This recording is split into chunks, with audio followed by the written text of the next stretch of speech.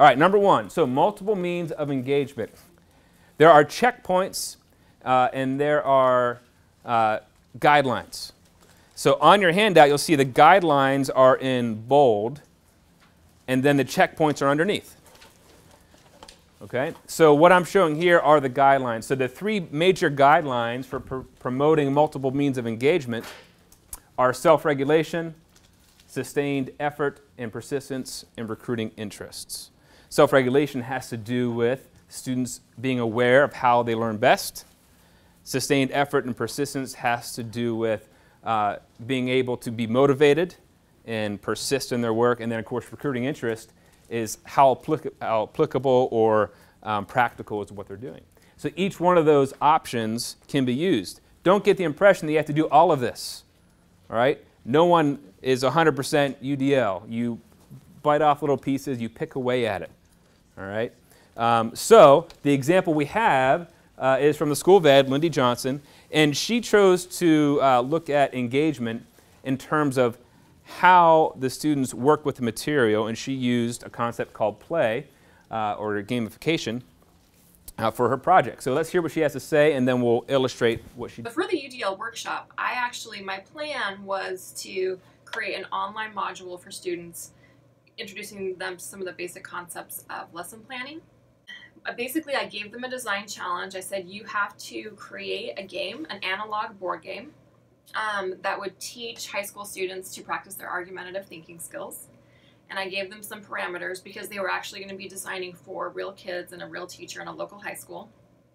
And then they worked collaboratively in groups to create these board games and to create rules and things like that to teach the kids.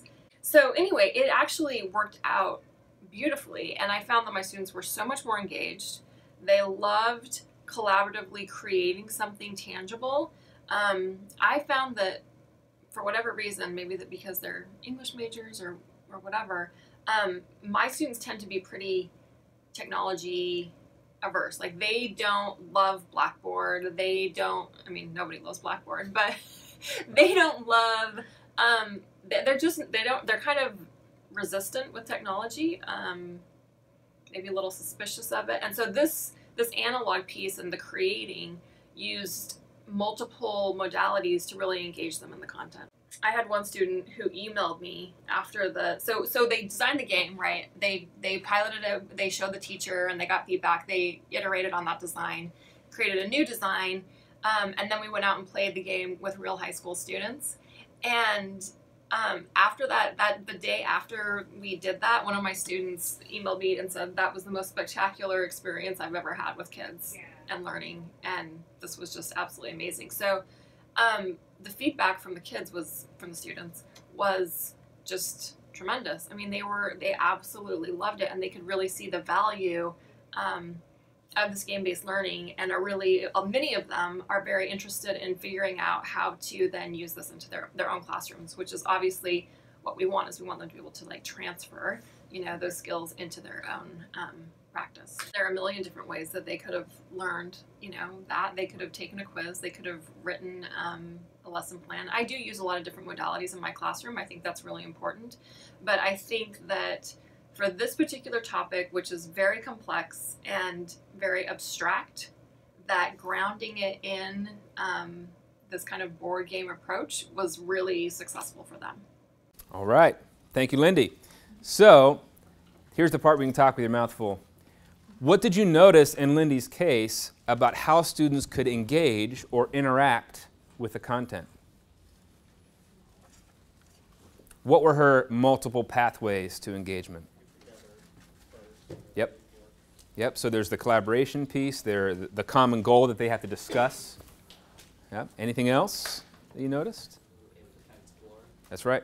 Yep. So the option to kind of go a couple different directions, that's the multiple pathways. Not every group did the same game and had the same output, but their learning experience met the same goal, which was to critically think about how best to teach these principles to high school English students.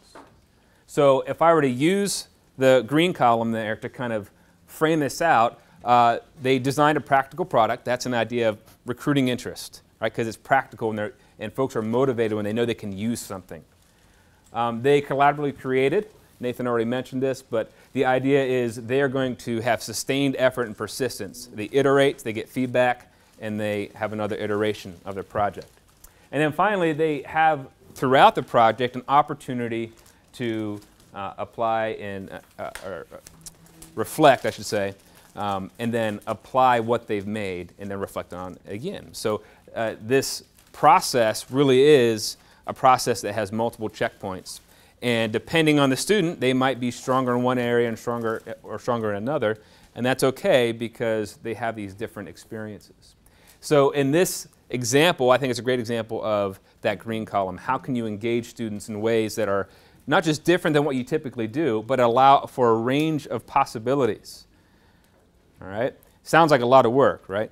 It can be, but again, if you design your instruction with this in mind, you can start small.